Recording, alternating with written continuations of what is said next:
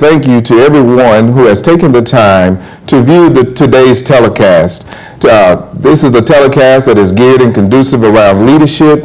We're called Coaching Champions, and what I like to do is I like to give people a generic overview of our purpose so that you can have a better insight of what we're teaching and what we're all about. So the purpose of Coaching Champions is simply this. Coaching Champions, we seek to touch hearts and change lives and maximize purpose through leadership. We seek to generate a lasting transformation by providing practical principles and precepts that are designed to empower and liberate our participants to remove the barriers from their lives so that they can maximize their full potential within their leadership.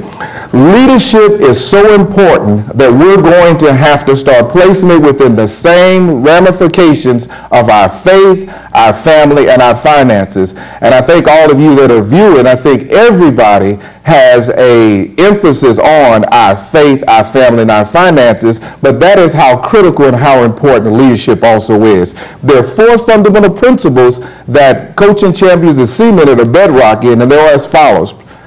Number one, self-discipline. Number two, positive attitude. Number three, prioritizing. And number four, problem solving.